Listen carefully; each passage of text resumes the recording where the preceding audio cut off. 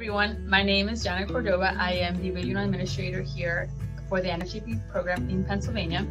I'm going to go ahead and tell you about one of our farm workers and their success story. Eddie Ariola migrated to the United States at the age of 19. Coming from a small town called San Juan Jaripeo, located in Guanajuato, Mexico, Eddie had the American dream that everyone dreams of, coming to the United States for a better future. Being an undocumented worker at the time, Eddie had many jobs that required much physical work and long hours of work. He was sometimes working 60 to 70 hours a week, making the minimum wage.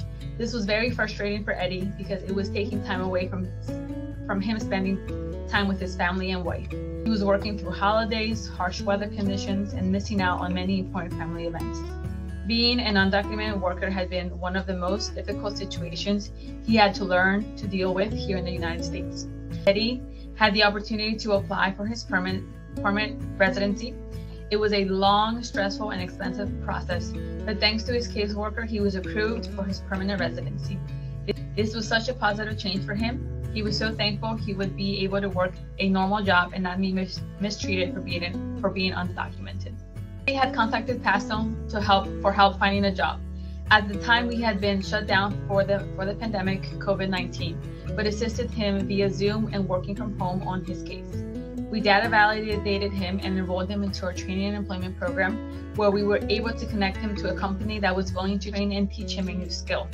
Since day one, Eddie mentioned he was looking to learn a new skill which would allow him to work for a company and make a career out of it. He was very interested in learning about construction and carpentry. We were fortunate enough to connect with Beck, who was at the time urgently hiring and was willing to train.